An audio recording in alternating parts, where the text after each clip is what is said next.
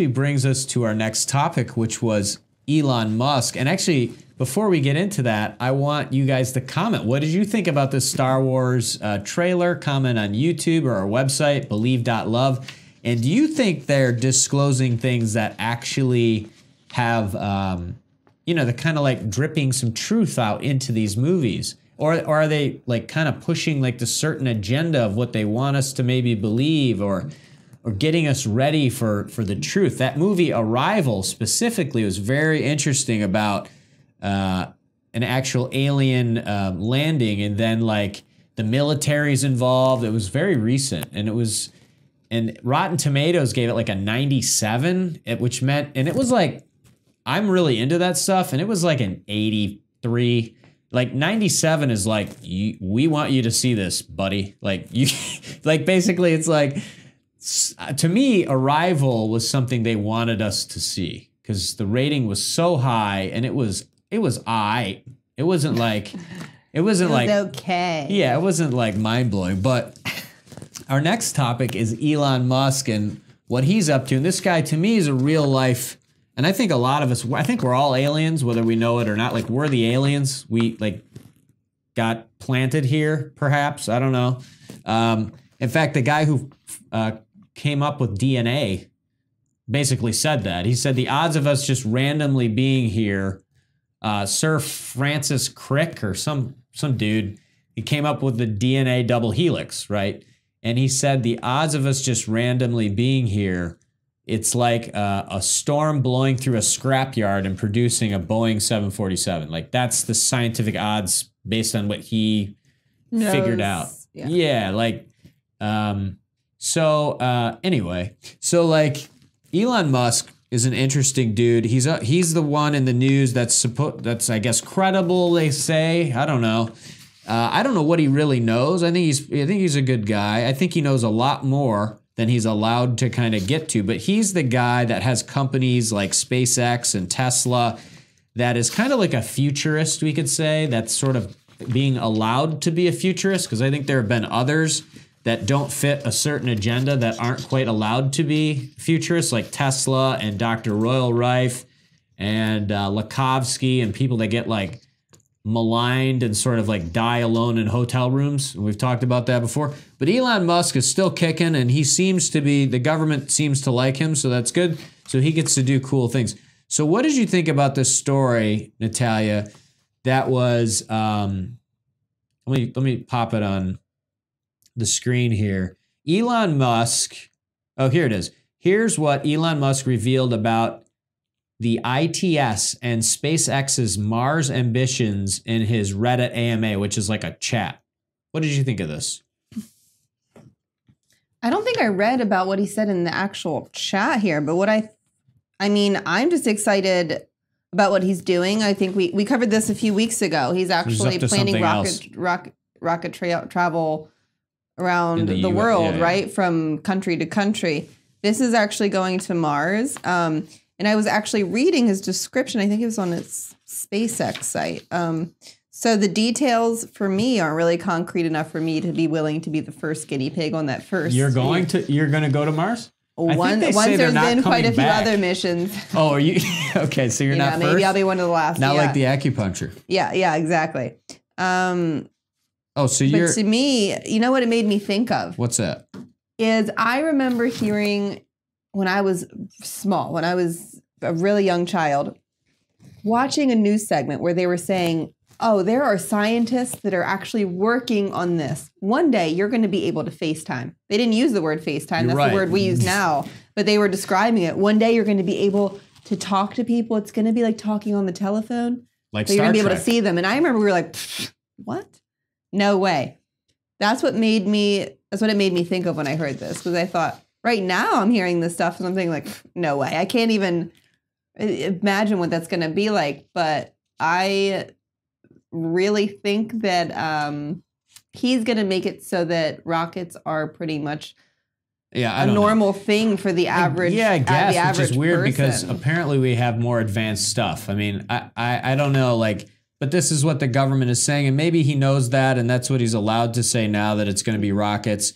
I mean, rockets, I think it's burning fuel. And if we had something else, we'd have to admit there's free energy. So we have to say rockets now, because if we didn't need fuel, we wouldn't need the oil companies, and the whole economy would, like ExxonMobil, I think, is the #2 biggest company in the world, and a lot of other oil companies. And then if we had free energy, we wouldn't have poverty, we wouldn't have the monetary system, and or at least as a control mechanism, and a whole shitload of other things would hit the fan. So now he says rockets. I agree, he does, and I think he's an interesting dude. I want to know. He knows a lot. Like, all right, they get into this in this article, interplanetary transport system. The ITS vehicles that Musk hopes to use to travel between Earth and Mars, otherwise known as the Big Effing Rocket. And that's funny. It's actually... That's the name of it. Big Effing, and they actually say the full F word here. SpaceX made some changes to the design between 2016 and 17. And they go into like the sort of the dynamics of these things and how they'll be built, and the rockets that will go between Earth and Mars, the cargo. I think it was an interesting article. They talk about the Raptor engines. Another major topic that users focus on was the Raptor engines. He unveiled a scaled down version of the ITS that uses 31 Raptor engines rather than 42. It got smaller, I guess, the Raptor engines. And it says, critical for SpaceX's ambitions to use the BFR, which is the Big Effing Rocket, to travel around Earth. The big advantage of getting somewhere in 30 minutes by rocket instead of 15 hours by plane will be negatively affected but also you might die as on the ticket. So that goes... along with what you're saying, you want to live if you go on these things, right? Yeah, because I was reading, I'm like, pretty much it sounded like the commercials for medicine, right? Where it's just like, hey, we're going to cure your depression, but you may have cancer and lose both arms and a kidney, and that's what this kind of sounded like. You may make it to Mars, but what were some of the issues there? I saw there was like. Well, he says still concerns of radiation to the passengers. Right. The fuel might burn off mid-trip, which that's horrific. That's like there's no worse scenario than that in the middle of space. And what else did they say? Oh yeah, that they were having people were concerned about the smooth landings.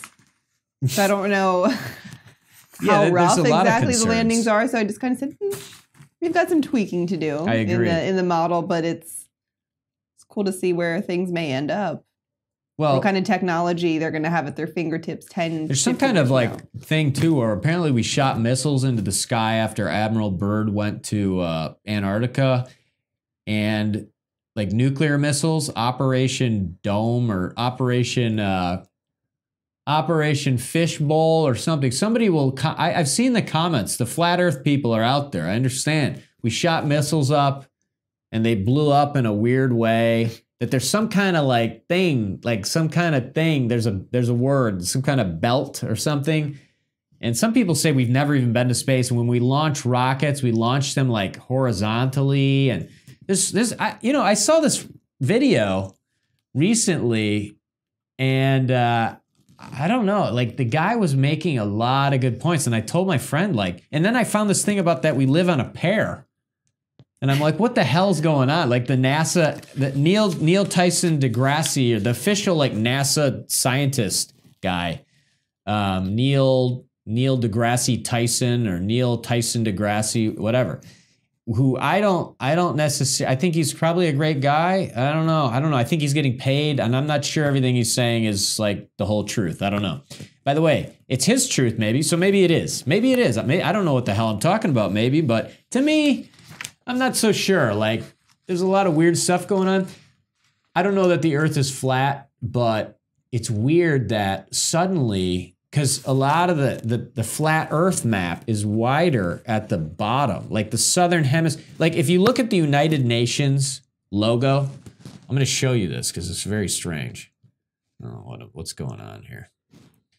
Okay, United Nations logo. If I can manage to get a new tab up, because this is the flat Earth map, apparently. All right. This thing right here. So like the southern hemisphere in their map, and again, I'll say there, I'm not totally on board with this.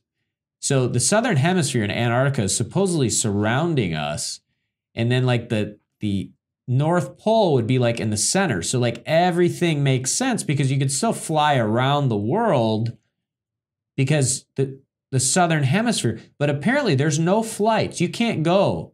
You can't find a flight from South Africa to Argentina. There's no flight. You got to go to the northern hemisphere. You can't go from Australia right now and get another flight to somewhere else. And the flights don't exist. And of course, the people say, well, it's because nobody's going there. I don't know. Here's what would disprove this map. What I'm thinking about doing. My friend Andrew says we should do a Kickstarter, because I'm open to proving the Earth is round. Apparently we've already proven it, but all I know is the government, they're great. I love the government, but there's a lot of bullshit. As humans, we are full of shit. I hate to say it, like almost in every fucking category, we're full of shit. And I'm not 100%, but I try to be in the 90s. Like, so if we can get into the 90s and I can get higher too, sure. Like, that would be good. But we can do a Kickstarter one day. We'll get pyramids going, and then we'll get a plane from Argentina, and you just go straight south, and we should come out on the other side, right? And that would throw this map off if we can do that. If somebody wants to do that, I will be very happy. But and then my friend Andrew's like, well, you can view a telescope and you can see the planets and Saturn's rings, and like apparently you can see the space station, and I'm like, well, okay, so I guess there's really things out there. I don't know, but the flat Earth people have a lot of things that I thought the whole idea was crazy like 9 months ago. And I listen and I'm like, oh, that's kind of strange. Like, why can't we go to Antarctica, and like, why is there a treaty with 55 countries and that's the only thing everybody agrees on is that Antarctica is like, what's going on in Antarctica? And why did we fire a bunch of nuclear missiles straight up, us and Russia, and try to, like, apparently what they say is hit this dome?